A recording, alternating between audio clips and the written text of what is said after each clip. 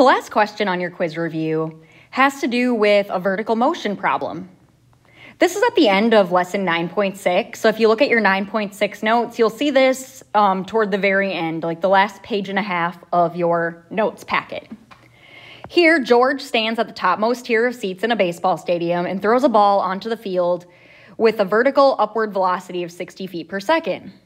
The ball is 50 feet above the ground when he releases the ball, and the equation h of t equals negative 16t squared plus 60t plus 50 models the height of the ball in feet after t seconds. We're looking to find how long does it take for the ball to hit the ground. And we have to remember that the ground height is always equal to 0. If this equation here then models the height of the ball at time t, we just need to take that equation and replace the h with 0. So we'll need to solve negative 16t squared plus 60t plus 50 equals 0. And we can solve that using the quadratic formula. We'll begin by labeling a, b, and c. Here, a is negative 16, b is 60, and c is 50. Whenever you're using the quadratic formula, you should always start by finding the value of the discriminant.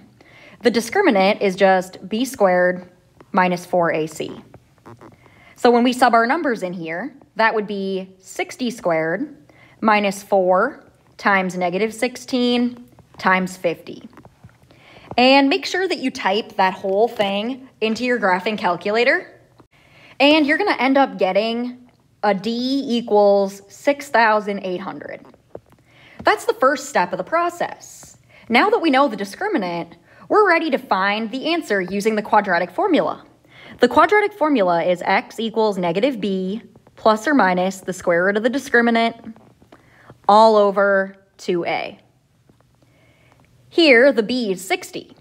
So for negative b, we need negative 60 plus or minus the square root of the discriminant, which is 6,800, all over 2 times a, and the a value is negative 16.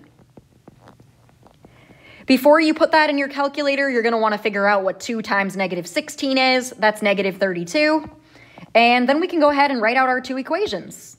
For the first answer, we'll do the plus of the square root. So negative 60 plus the square root of 6,800 all over negative 32. That negative 32 just comes from 2 times negative 16. Then to get the second answer, we'll do negative 60 minus the square root of 6,800, and then divide that by negative 32. And now we put those into our calculator.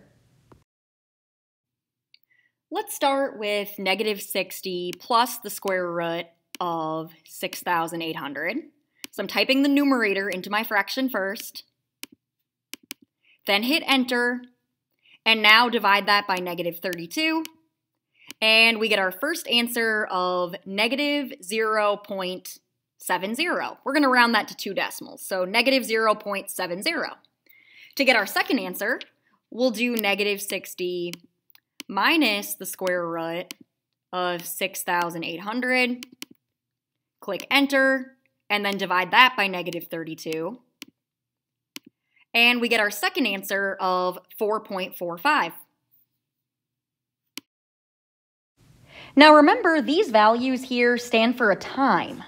We have time equals negative 0.70, and time equals 4.45 seconds.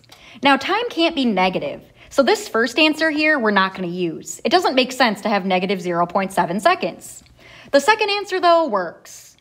4.45 would be our final answer. So that means that the ball takes 4.45 seconds to hit the ground.